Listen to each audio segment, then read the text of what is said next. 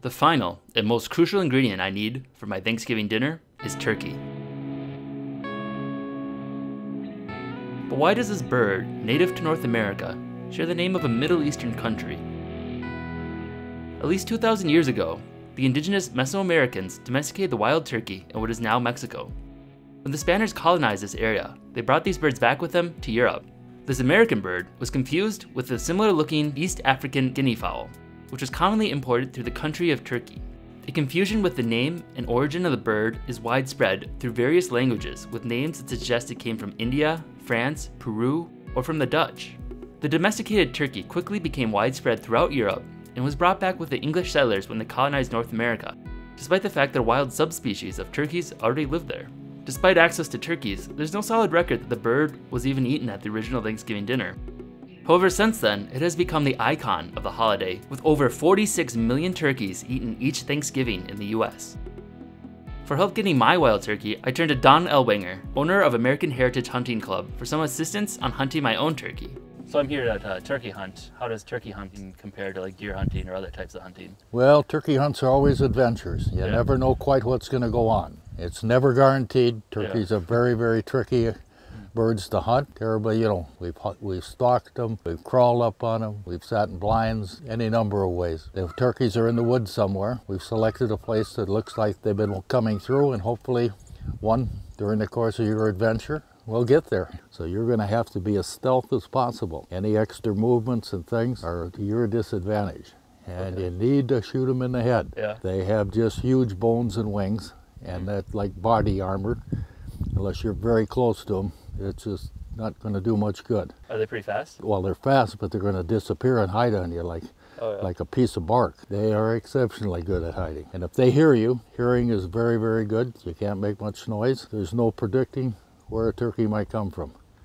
I mean, you can pick out an open area in which hopefully the turkey will come through that you have a clearer shot at them, but there is no predicting them.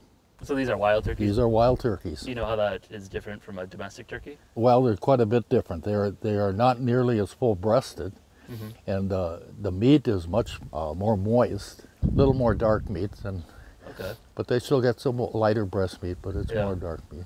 So wild turkey doesn't taste quite as good as the domestic ones? No, it's the other way around. The wild turkey tastes better than the domestic one, at least in my opinion. Before the hunt, Don made sure I knew how to use a shotgun. Today you're going to be using a pump shotgun, 12 gauge. We're going to be using fine shot. Okay, when the safety is here, take the safety off. Here comes your turkey.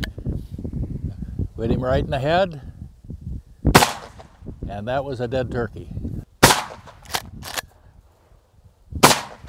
First kill of the day. We're going to get you walking down through the woods, and we got the blind you've set up previously back there for you. You take and follow the deer trail down to where the blind is, get in, and you can make a couple times with the call, see if something happens, and then you got to be really patient. Don't fall asleep. Sleeping is permitted, but you don't see much with the eyes closed. All right? All right. And then it'll be just good luck.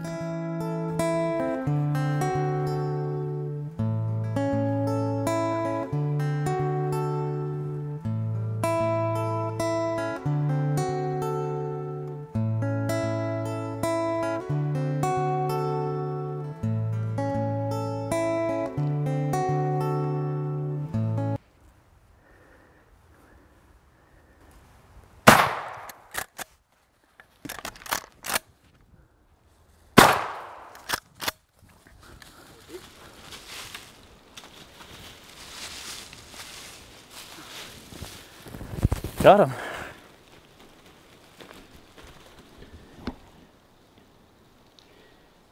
It looks like I got him in the head.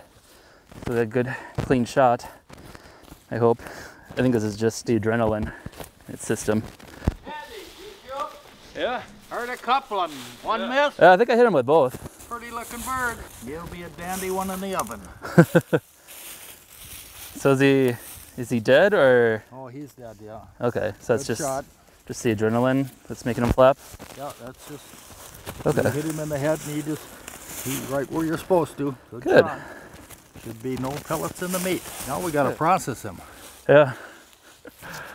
Are you into that? I've done a chicken before. Well, this is just a really big chicken. Okay. Oh, we'll take it back to the cleaning room and we'll pluck him all up and make him look pretty. Okay. Then you got to do the cooking. All right.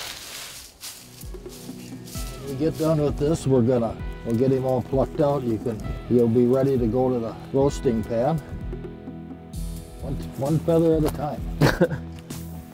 Because they pull really hard. Yeah. Until you'll get one out, then they go easy.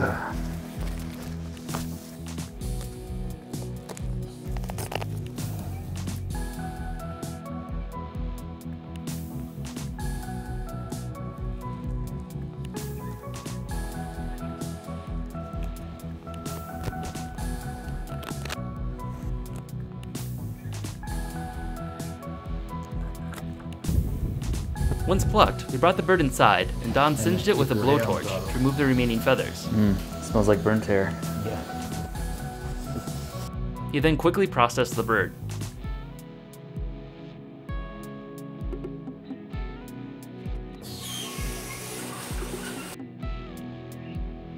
All right, so I got the last ingredient for my Thanksgiving dinner, the turkey, thanks to Don.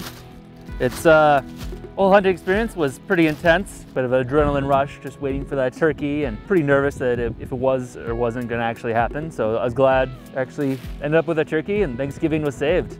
Let's go cook the turkey. So back in the kitchen now after a hunt, I got my turkey. This is the last ingredient for a Thanksgiving dinner. So butter it up, put a little salt to help season it, and then add the stuffing. Let's do it.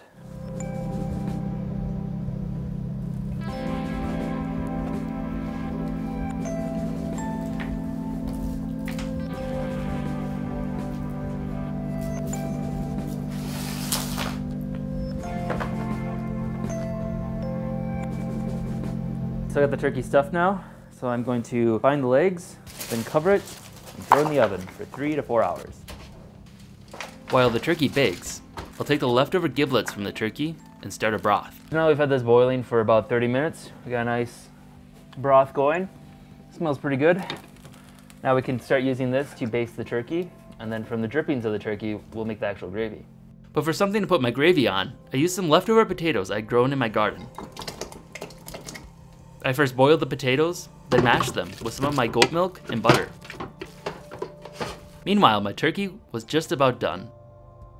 So for the last half hour, I'm gonna take off the covering. And in the meantime, I'm gonna get the gravy started. So for that, I'm just gonna take some of the drippings. Add a little bit of flour. And now I gotta simmer it back on the stove. That's really good. Very rich. You can definitely taste the turkey in it. To help thicken the gravy, I added some more of my goat's milk.